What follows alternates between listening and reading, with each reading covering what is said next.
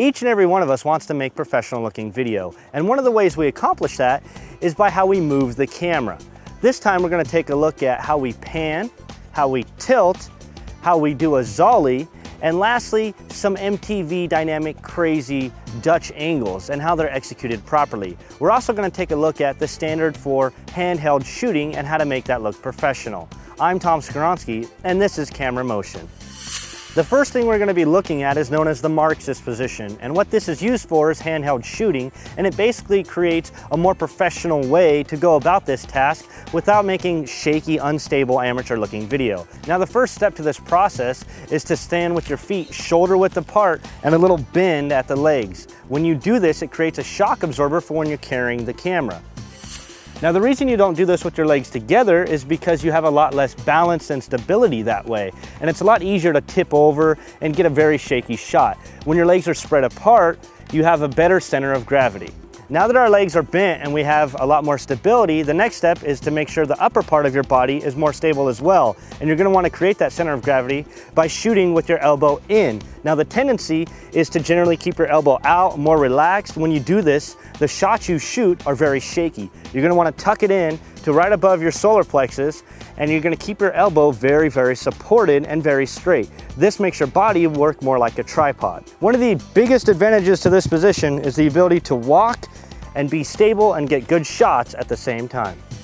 Now, the next thing we're gonna look at is panning the camera. The first step here is to not use our wrist, because when we do that, the camera is very unstable. Step number 2 of this process is to take your foot and point it in the direction you're gonna end your shot. The reason you do this is because when your body starts at another position, it naturally tends to head right back into the position you'll be ending your shot. This creates a much smoother movement because you're not going against the grain with your body. If our feet were together, that if I were to try to pan now, I'm going against the grain with my body. It doesn't feel right, it's not natural, and the camera motion isn't stable. Now, step number 3 to this process is to simply remember that sometimes less is more. You don't always need to necessarily pan from screen left to screen right because it will look a lot more unstable, therefore a lot more unprofessional.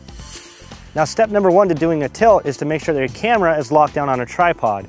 Therefore, you could create a nice, steady, and easy moving motion.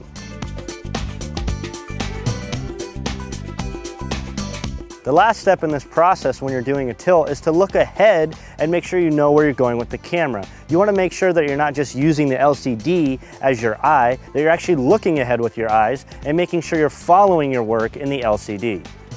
This next shot is known as a zollie. Now, normally this is done with the assistance of a wheelchair when you're on a budget, but we're going to try to do this by standing. The first step of this camera motion is to actually stabilize the camera like we did earlier when using the Marxist position. Step number 2 is to zoom in on the subject and walk towards them. Step number 3 is to zoom out with the camera as you walk toward the subject. The last step in this process is the most important to pulling off this effect. Now, you're going to want to match the speed of the zoom with the speed of the camera's motion when it's moving forward. If you can pull off these 2 things, you'll have the perfect zollie effect. Even though we know how to make things stable now, there is room to make things chaotic and crazy when you shoot. Sometimes making things unstable adds an element of realism or even an element of chaos to each and every one of your projects. Now, as long as the motivation is there, for instance, if we have a lot of crazy music and we're doing a lot of fast cuts, these type of crazy Dutch angles can work for us, just like an MTV style music video. Let's get a crazy shot of Julie and see how it looks.